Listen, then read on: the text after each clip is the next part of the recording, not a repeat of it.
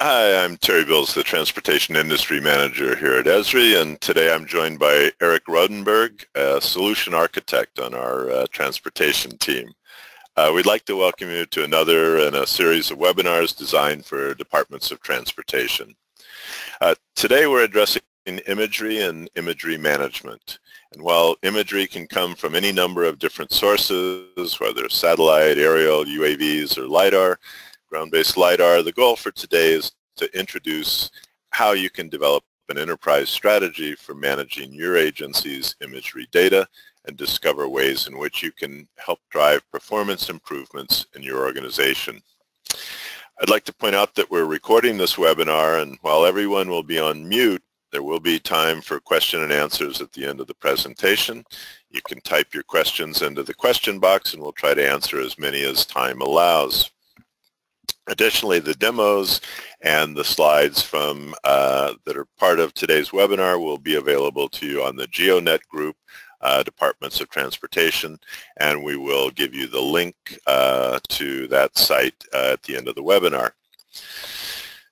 Okay, let's start with the simple observation that just about any department in a DOT can use imagery data, and that imagery information has become an integral part of a large number of our standard workflows, whether we're doing initial project planning, project design work, conducting inspections, or doing maintenance in the field.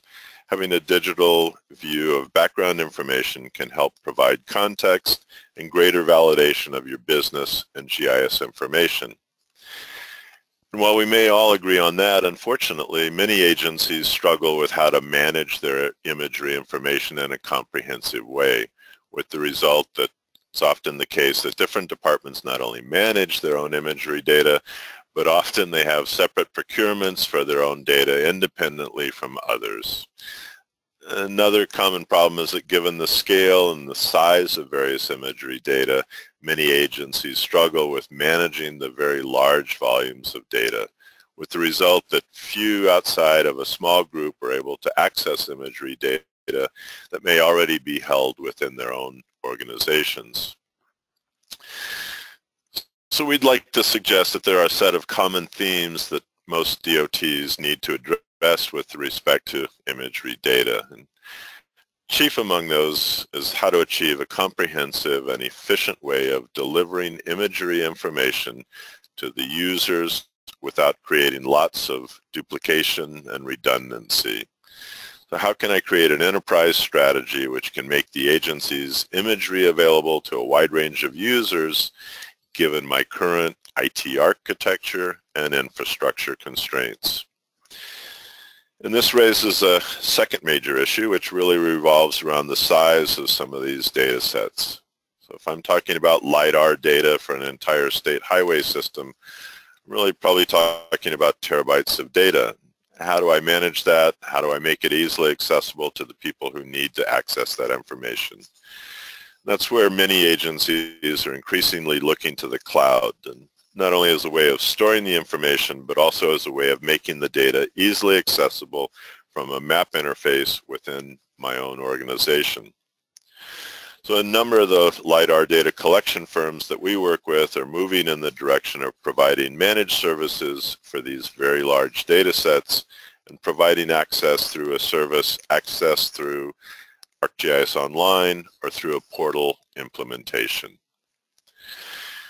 And a third set of questions relates to the fact that often I may have several iterations or time periods of imagery data. How do I manage this information, and how do I make it easy for my users to be able to compare information over time? Let's say I want to look at changes over time or understand what was in a certain location in an earlier time period. So how can I facilitate that? Finally, the use of LiDAR data within DOTs has really exploded over the last 5 to 10 years. Whether airborne, mobile, terrestrial, DOTs have discovered a wide range of uses for LiDAR data. In a future webinar, we'll discuss an enterprise strategy for LiDAR data collection and the wide range of uses for that data.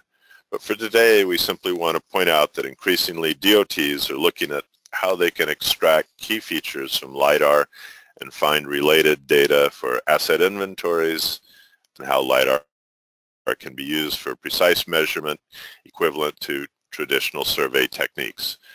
But rather than me talking about this, let me shift over to Eric Rodenberg, who's actually going to walk us through demo to illustrate a number of these concepts. Eric? Thanks, Terry. Okay, so today I'm going to talk to you about imagery as part of the ArcGIS platform, and we consider imagery and LiDAR data to be a crucial component of the ArcGIS platform. We feel that the ArcGIS platform can be the system of record for managing and processing all of your imagery. It is the place where I can go to get all of my image holdings.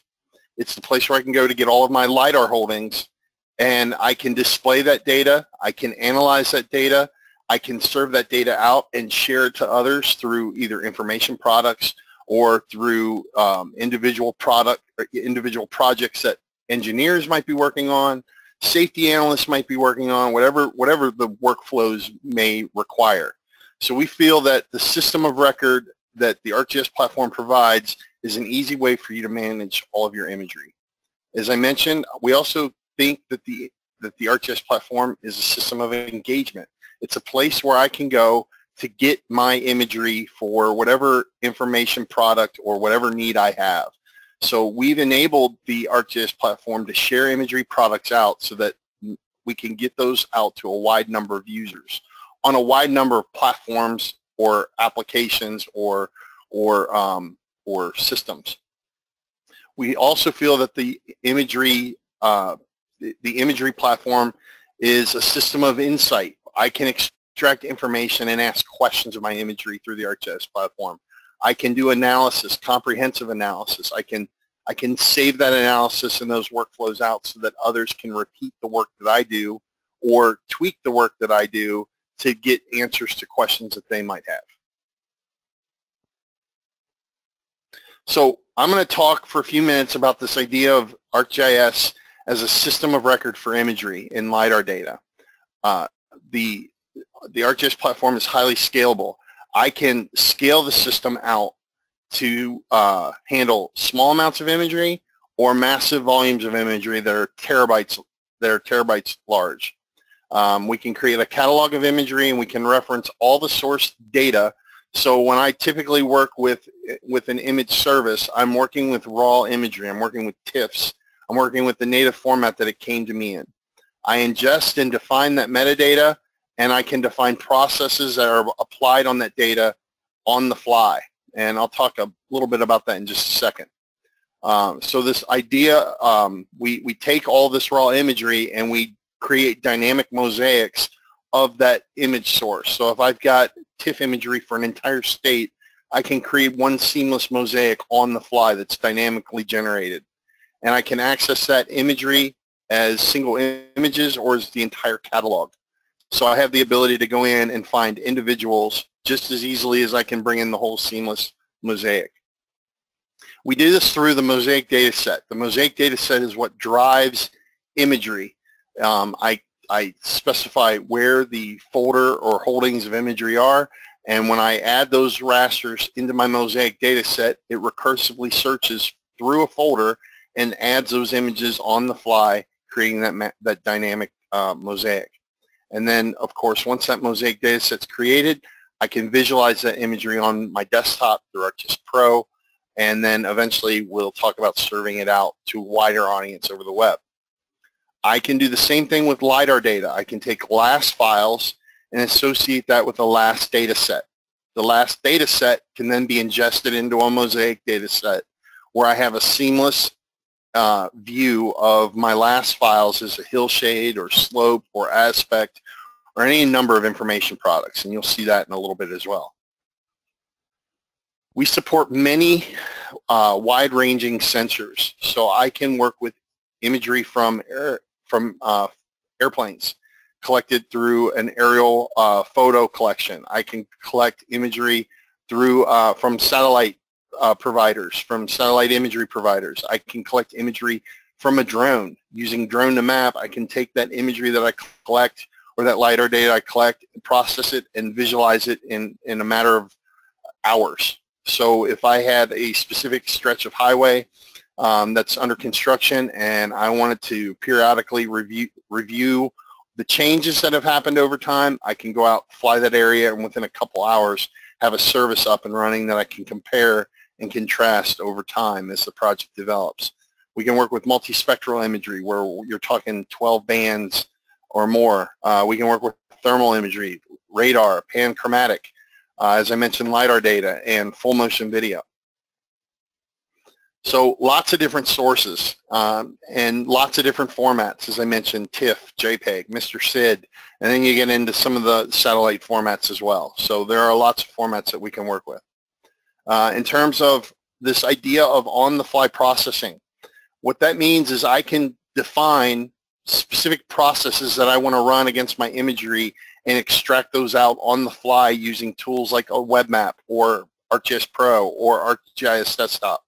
So for instance, I can set up a series of functions that allow me to stretch the image, turn it into a color infrared if it's a 4-band image, and doing it all on the fly. So I can serve the images up from one source and get multiple views of it. And we'll take a look at that right now. So I'm going to pop open a web map that I've got with some imagery loaded in.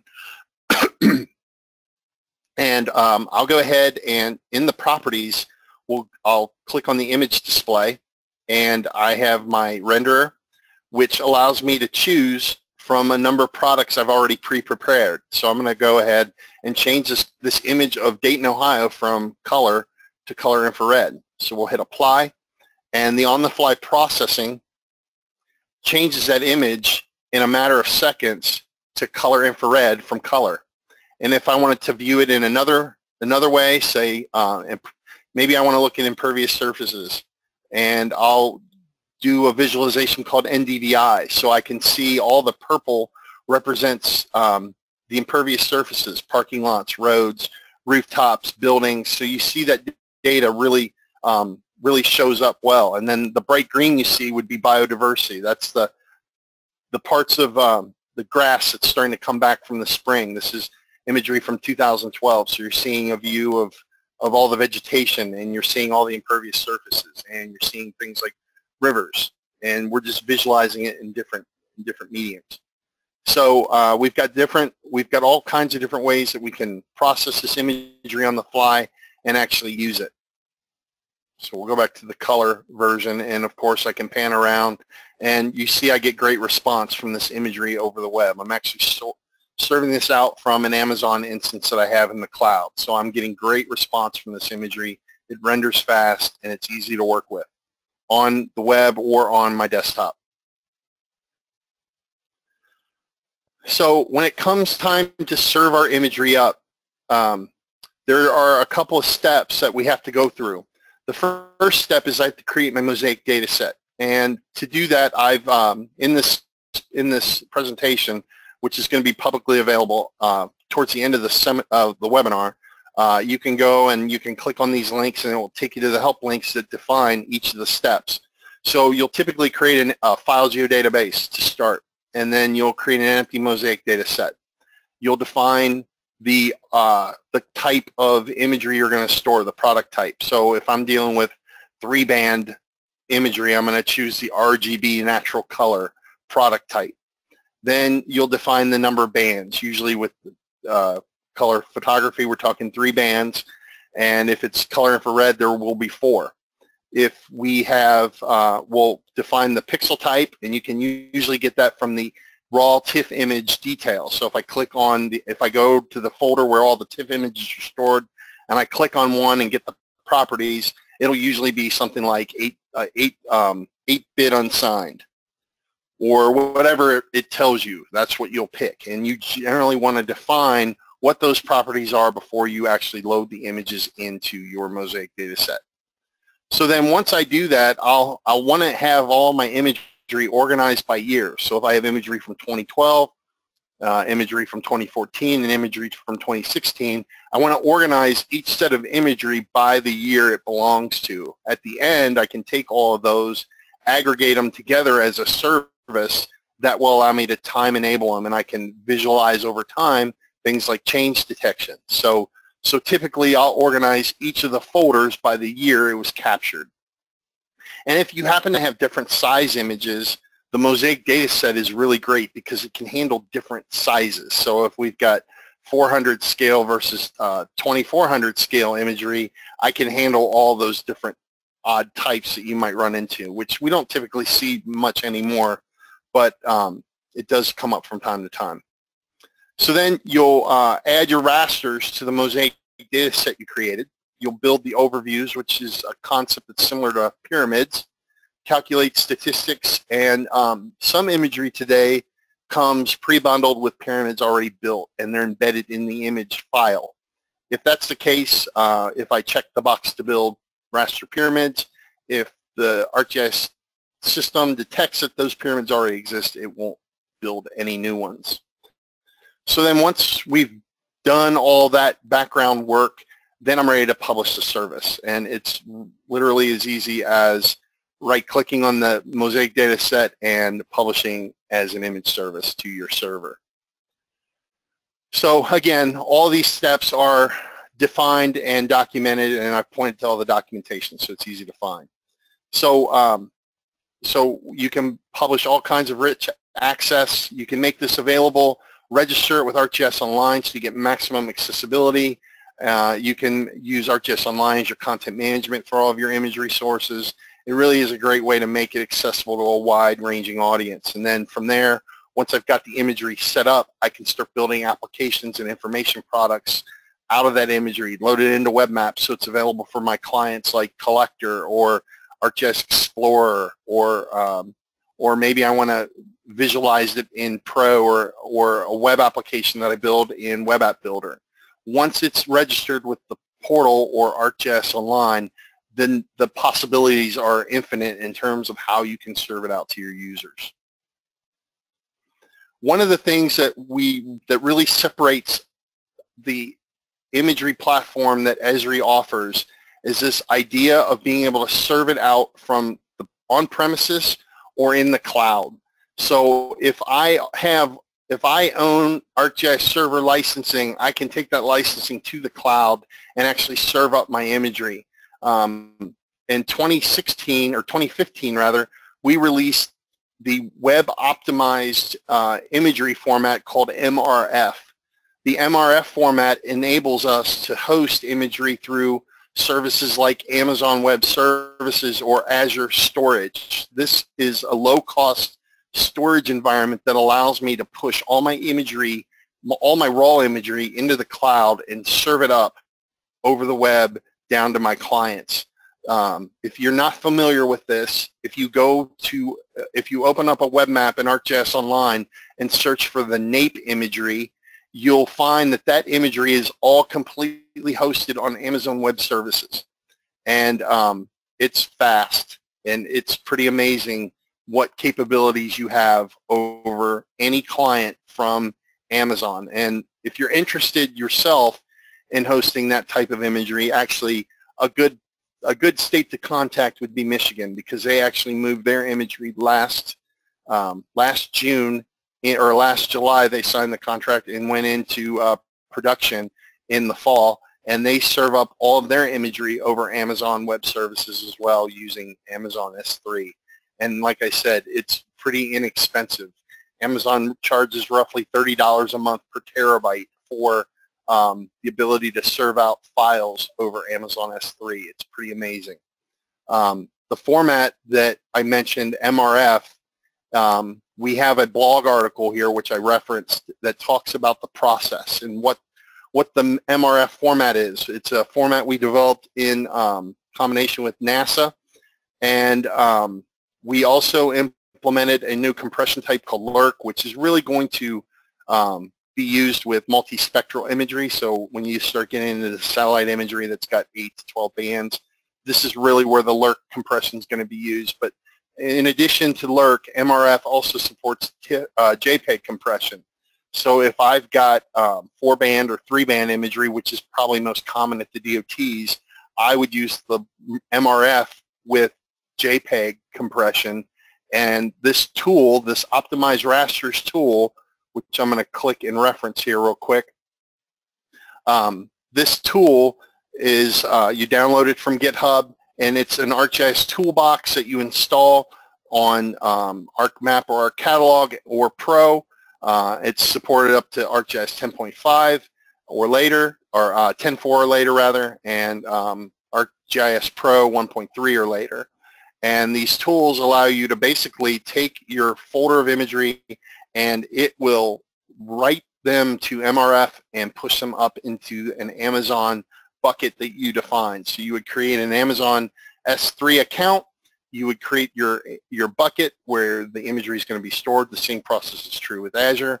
And the Optimized Rasters tool will write the images out to the MRF format and push them into Amazon.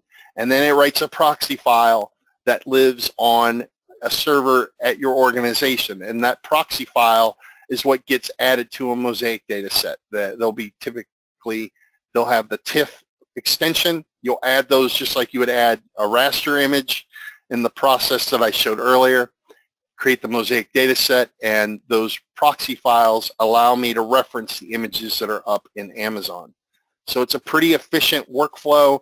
It's a pretty easy workflow to implement, and you get maximum performance out of your imagery over the cloud. I want to talk about another common workflow that we've seen actually this year. A lot of DOTs have expressed interest in being able to take historical film imagery that they've got. A lot of the DOTs around the country have gone through the process of scanning all of their film, and they've got these scanned images laying around and they're not sure what to do with them. If you've got that kind of imagery and you would like to enable it to be visualized as an image service, we have a business partner that we work with called PCI Geomatics, and PCI Geomatics is a software application called Historical Aerial Processing. This processing tool takes scanned imagery that's been digitized with all the fiducial marks, and generally what we need is a file, a text file or an Excel spreadsheet with all the flight path information. And if you've got the camera information, the angle that the imagery was collected in, the atmospheric conditions, if you've got that information, that's great. We can use it. If not, we likely can still work with you. And what happens is the HAP software takes the digitized imagery, georeferences it, aligns it to typically some kind of elevation data set like our global elevation data set, or if you've got your own LAS files with elevation, we can take that. And then it generates orthos. And then those orthos are mosaic together to create a service. So I'm going to show you what this looks like now. So Ohio, about a year ago, gave us some imagery that they wanted to have processed. And now this imagery, when they gave it to us, wasn't georeferenced like it is currently. This is down around Cincinnati, Ohio, at the merger of Interstate 74 and Interstate 75. And you can see the imagery has all the fiducial marks. You can see the marginella, and the fiducial marks are the little red ticks that you see at the corners and at the top center and bottom center of the image. And then you've got some reference information that tells you what the scale was, what year it was collected, and what the file name is. So we were able to take this imagery, process it through the historical aerial processing software. It clipped off the marginella, and what it left us with was something that looks like this. So I'm going to turn off the unprocessed and show you the processed version. So you can see in the processed version, you can see some of the marginella exists around the borders, but in the center of the imagery, it looks perfect. And what really is striking is when you zoom in, say around this pool, what's really striking about this is if I set the transparency you can see that that image overlays practically right on top of that pool. I mean, it really is remarkable how tight that imagery is. That historical scan imagery was able to be aligned and tightened to that underlying pool based on the elevation data set we aligned it to. So you get some remarkable results with this historical imagery. So if you're interested in taking historical scanned images and turning them into a service like this, and we've gone back on several types of imagery all the way back to the 40s in some cases. If the data is good enough, we can likely work with it. So if you're willing to talk to us, if you're interested, please reach out to myself, Terry, or Shannon, and we can get you in contact with and get you some people who can talk you through the process, and that includes myself. So we'd love to talk to you. Another application we introduced back in 2016 was Drone to Map. And so Drone to Map allows me to take a drone out in the field and collect imagery or LiDAR data, or both, depending on how the drone's equipped. So basically, this would allow you to go out and fly a drone that's got the aerial camera or a LiDAR sensor or both installed on board. You fly the area you're interested in, you bring the data back, and you run it through Drone to Map. Drone to Map processes it and pushes it out to ArcGIS Online or Portal for ArcGIS. I can quickly create a valuable information product from my drone imagery. And like I said earlier, if you have a project and you want to periodically review the status of the project over time, this is a great inexpensive way to do that, and then share the results.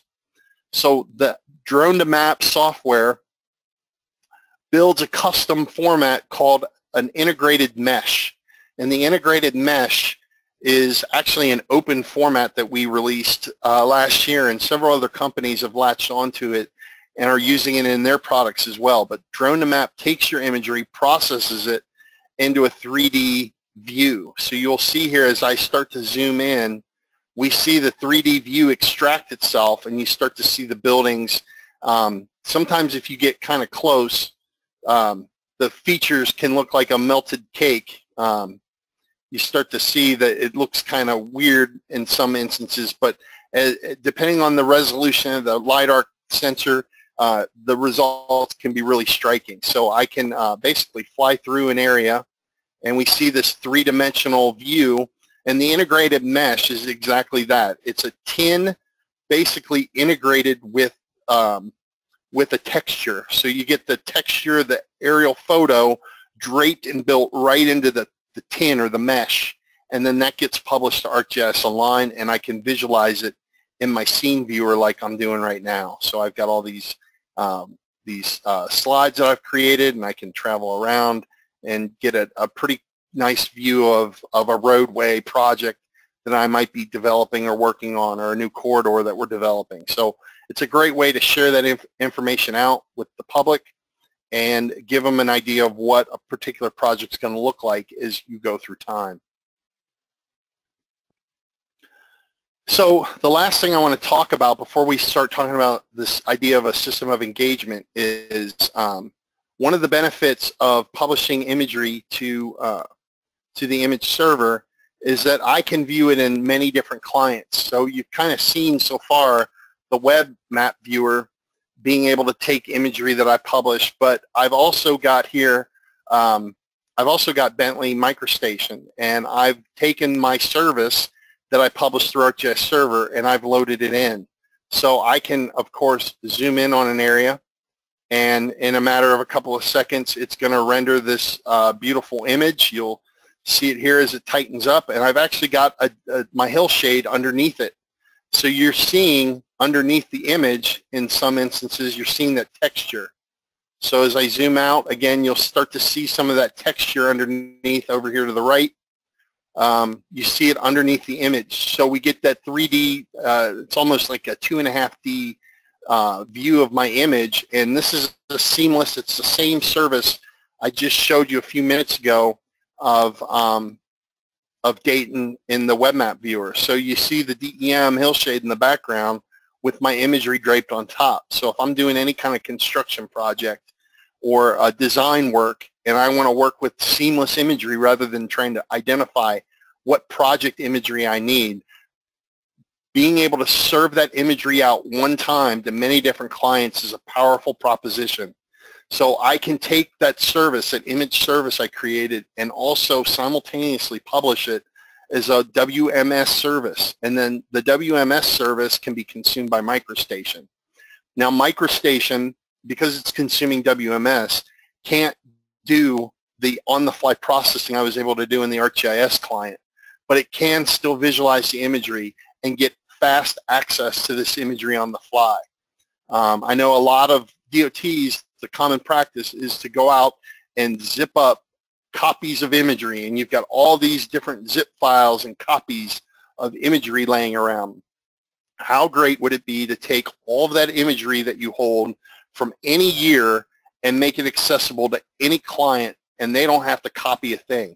They can just load the service into MicroStation or GeoMedia or whatever the application happens to be, and visualize it all in one place. And any number of services that they want, they can load them into the view and start working with it as a layer, as a level, and work with it and build their design files right off of an Esri service that's available enterprise-wide.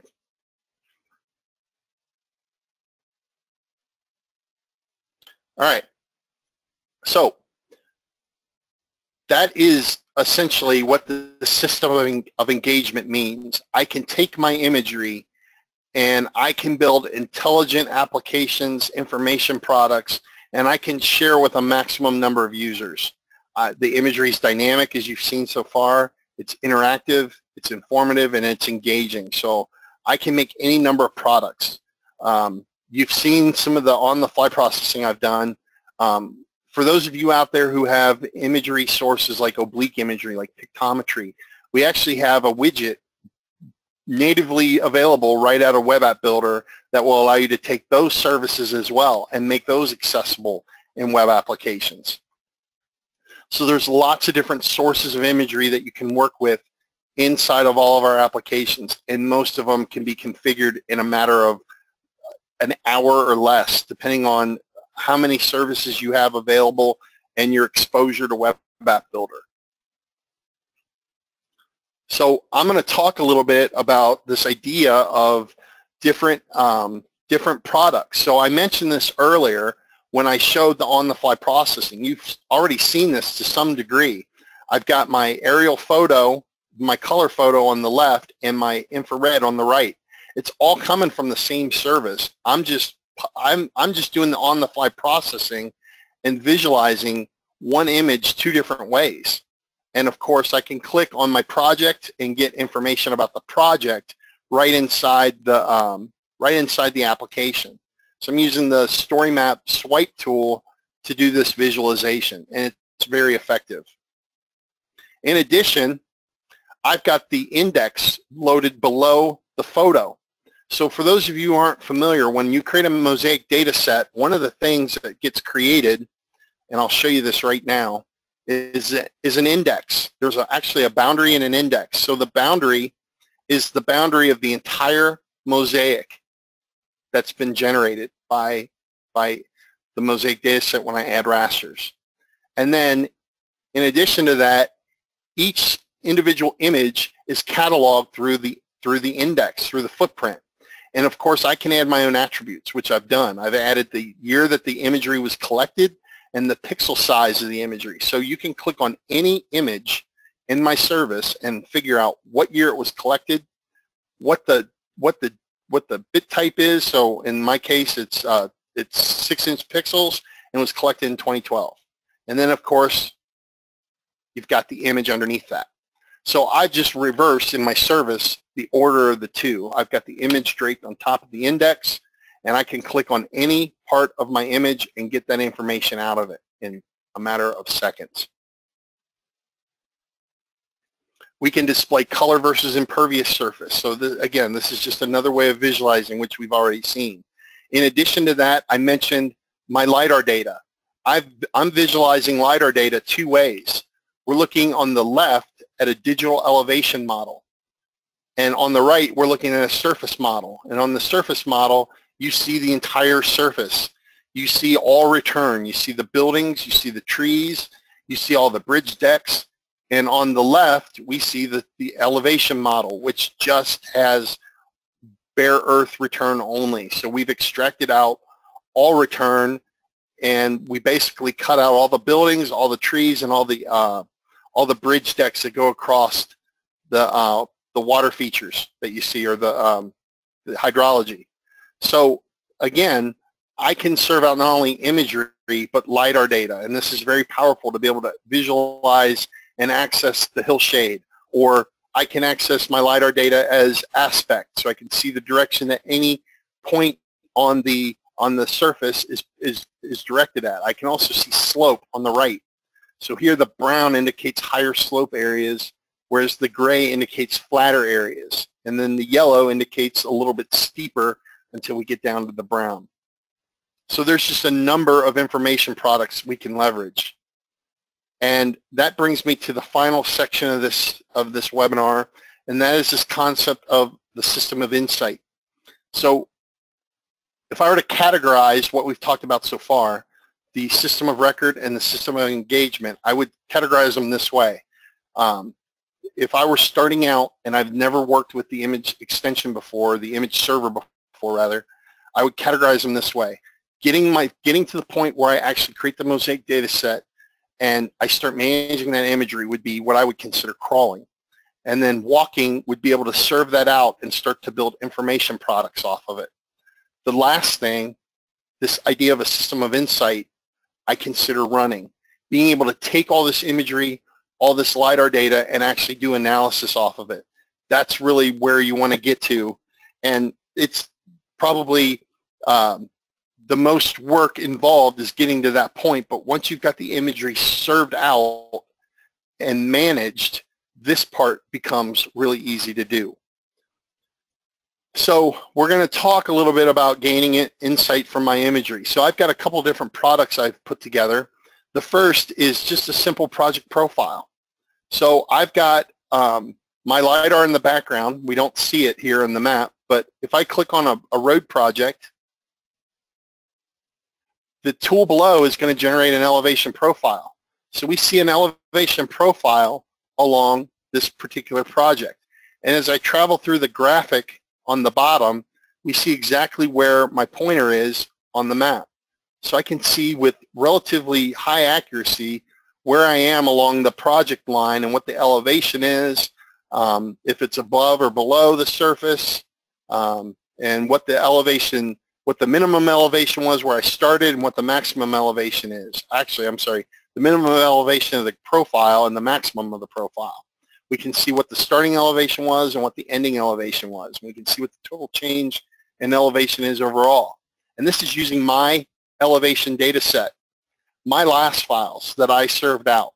That's pretty powerful to be able to take that and analyze my project data against that. Or maybe you've got safety data that you want to take a look at, or maybe you've got some other asset information that you want to examine. So there's a number of different assets that I can overlay and get the elevation profile.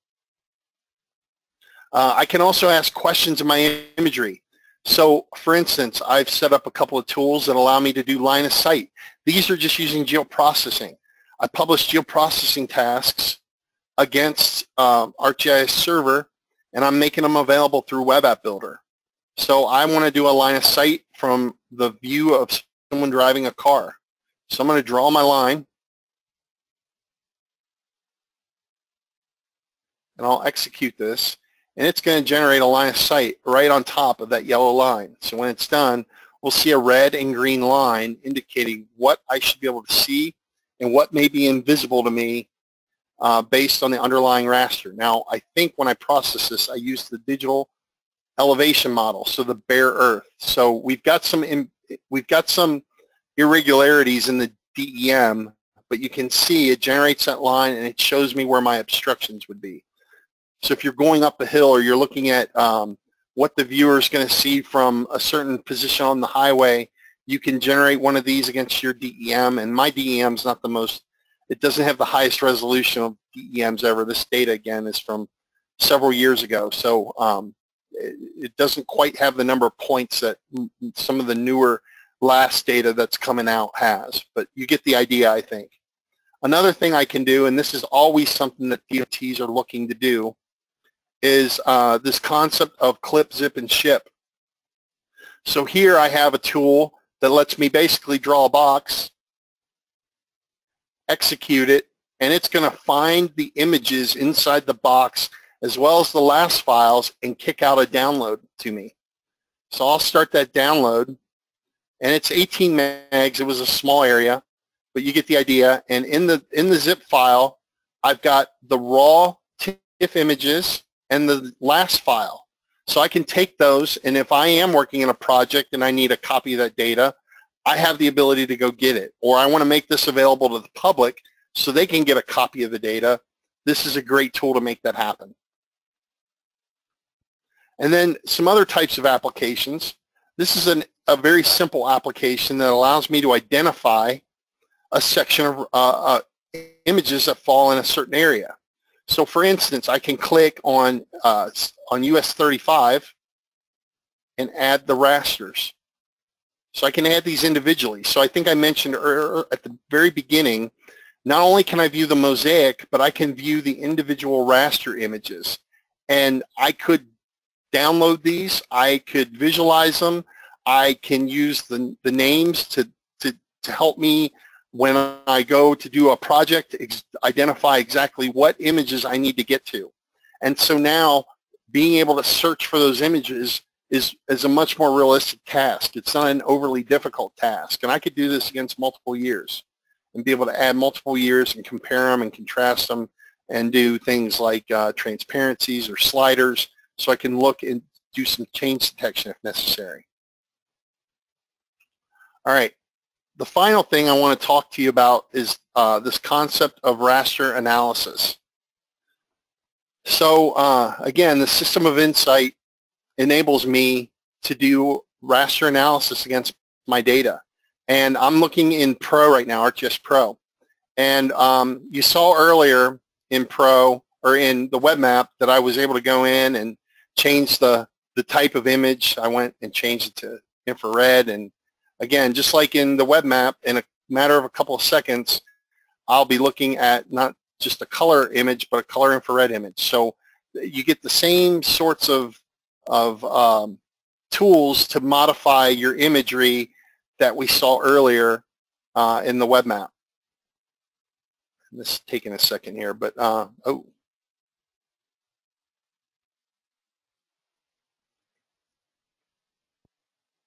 Pro might not like the fact that I'm doing this over a webinar. All right, well, I'll change it back. All right, so the last thing is this idea of analysis, right? So Pro, when you set up the image server has some capabilities that were added to it at ArcGIS 10.5. One of the capabilities is this ability to do raster analysis at the server level. So instead of me having to run my analysis on the desktop and wait days, sometimes a week, to get analysis back or results back, I can run those same types of results or that same type of analysis on the server itself. So instead of doing all the processing on my machine, I can offload it. So we give you several different processing tools, about 11 overall, and we can do things like calculate density or create view sheds or convert a feature to a raster or convert a raster to a feature. In addition, I can also add additional chains of processes, just like geoprocessing. So for instance, if I want to do analysis, I can do the NDVI colorization I showed you. I can do cost distance. I can change the appearance of the imagery. I can change the contrast. I can pan sharpen or resample. I can do surface analysis on a DEM. I can do aspect, curvature, hillshade, shaded relief. So there are a number of processes I can run. In addition, I can do some data management. I can clip an area. I can interpolate an area. There's just a number of processes. And I can put these processes together just like a geoprocessing script, and I can run my tool against them. So I'm going to go ahead and I'm going to add my DEM.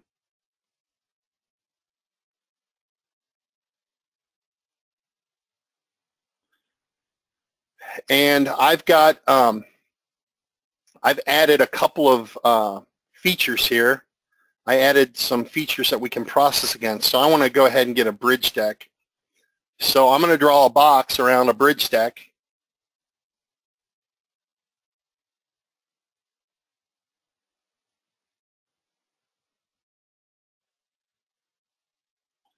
And let's open up the clip tool, and I'm going to make sure that we get inside the clip, and we want to use the DSM, the surface model, and we are going to use the polygon notes, and I'll go ahead and click OK, and we'll run this.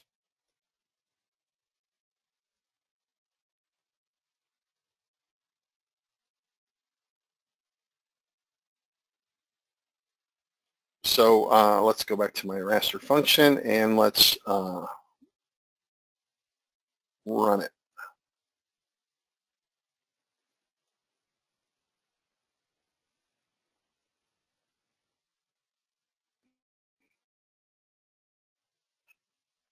Looks like I did it the opposite. So I told it inside. I really wanted outside. I wanted everything outside the polygon. So I've got my process, and you can see it took a matter of seconds to grab the information it needed and actually process it. Let me go in and adjust that.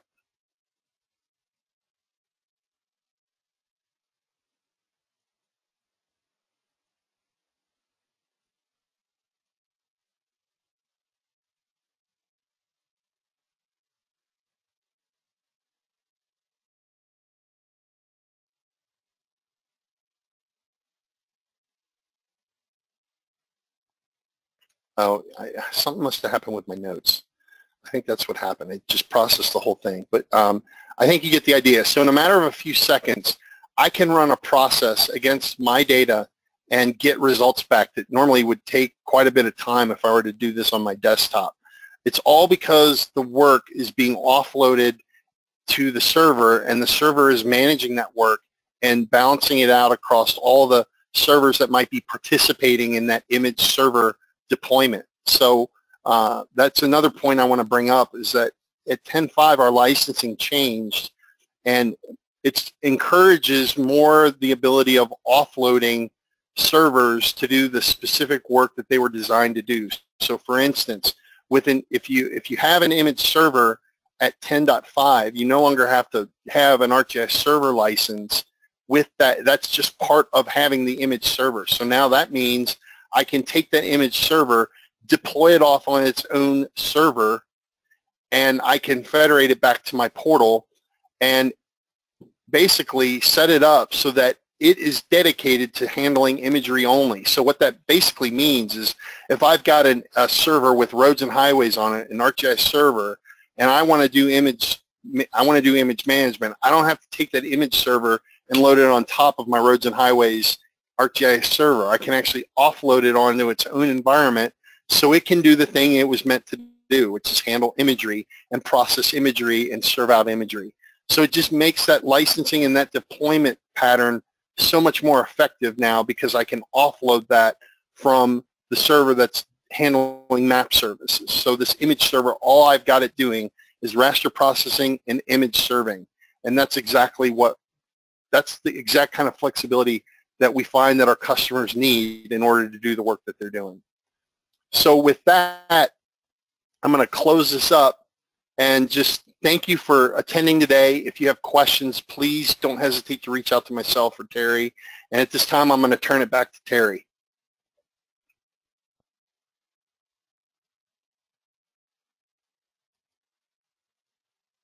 All right, thanks, Eric. Well, that's, there we go.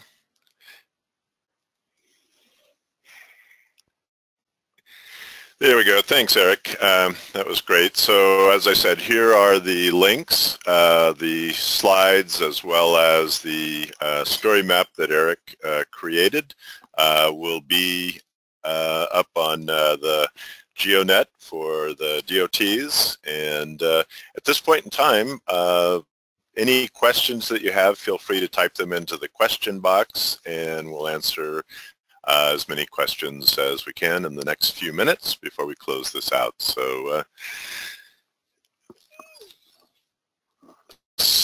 Eric, you mentioned the ability to generate a WMS file and then read that into MicroStation. How about similarly with Autodesk? Do we have a capability there as well? Yeah, so the great thing about that workflow is when you publish out a WMS, that's supported by all the, that's an open format, and it's supported by all the third-party vendors. So our AutoCAD can read it, GeoMedia can read it, any number of clients out there, MapInfo, I mean, you name it. Just about everybody can read WMS. So when I publish that service out as an image service, if you check the tick next to the WMS capability in the capabilities section when you publish, that will automatically publish it out both ways so that I can access it either or. And you'll see here, well, you won't see here, but you'll see in the REST services, when you do that, you'll have an extra entry for WMS that you can see all the metadata, you can see all the same information that I would typically see if I went and viewed a REST service. So. Okay, we have another question. Should the base TIFF files be on the same server as the Mosaic data sets? Yeah, good question. So not required. As long as the server can access the images, it's actually preferred that they're on network attached storage, like a fast SAN or network attached storage device. And as long as the ArcGIS server account that is part of the image server can access that imagery, because that's the identity that's going to grab the images and serve them out, as long as it can get to those files, you're fine. And we typically will point to those, when we reference those images in a Mosaic data set, we'll use UNC paths to reference where the images are located. So that's more than acceptable to do it that way. And any performance degradation if you have them on separate servers at all, or? No, the only time you would see a degradation is if you did something other than a network attached storage device. So if it's not a high-speed redundant storage device, I wouldn't waste my time, because then you will see some degradation. So you want to be aware of that. Okay, and so in talking to any number of DOTs, what are you seeing in terms of the patterns?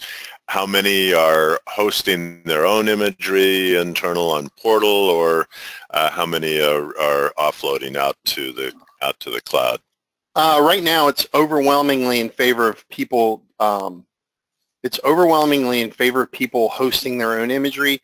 Although a lot of people are starting to think about the cloud as an alternative because of the fact that Amazon S3 storage and Azure storage are so cheap. It's really an affordable alternative, and many people are starting to look that way. So again,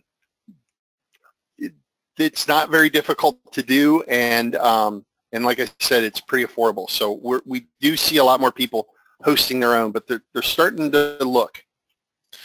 And there are a few companies that are actually offering to host imagery at no cost.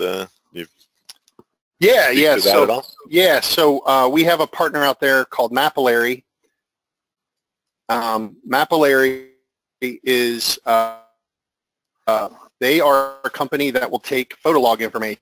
So if you're out there and you have photo log information and you're trying to figure out how to maximize how you're going to make it available to a large audience, Mapillary will take that imagery, stitch it together, and they have a widget for Web App Builder that basically gives you a street view similar to what you would get on Google, and it's your imagery that you're utilizing. And they don't charge you to do it, where Mapillary generally makes their money is if you give them permission, they will resell that imagery back to automakers who are doing work with autonomous vehicles. So a lot of the automakers are interested in grabbing that imagery and utilizing it for autonomous vehicles. If you're not comfortable doing that, then there will be a charge. It's a modest charge to host the imagery and process it, but that is available. Okay. So you talked about the process of working with PCI Geomatics. Does that really need to be run as a third-party process? Is that how would somebody go about going down that path? Yeah. So the historical aerial processing software from PCI Geomatics is it's got a pretty high. There's a fairly high cost associated with it for the use. It costs about $80,000 for a license, and there is quite a bit of training that goes along with it. At Esri, we actually use it quite a bit. The folks that do the work for professional services, they do a lot of work with the military and have gone back over, lots of years to process imagery that the military has collected. So we actually have licenses of it, and we can do term licensing with PCI Geomatics. So for a fairly modest cost, we can do processing of the imagery for you on a term license of PCI Geomatics. So you don't have to worry about the cost of buying the software that you're probably only going to use to process, a dozen or 2 dozen, maybe 40 years worth of imagery one time and not have to ever use again and then train somebody. So we can pretty much knock that out for, depending on how many years and how much imagery you have, we can do it fairly inexpensively. So if you have questions, please, again, reach out to me or Terry or Shannon. We can talk to you more about it. Okay, great. Thanks. And any other questions? We'll last chance here if type your questions into the box. Otherwise, as I said, the entire webinar will actually be up on the webinar series, past webinars as well. You can check out. That's the first link that you're seeing at the moment, and then all of the slides as well as the story map that Eric was showing will be on GeoNet, and we do then also give you a link to our core imagery pages. And so with that, we'd like to thank you all for being on the call today, and we look forward to welcoming you at future webinars. So great. Thank you.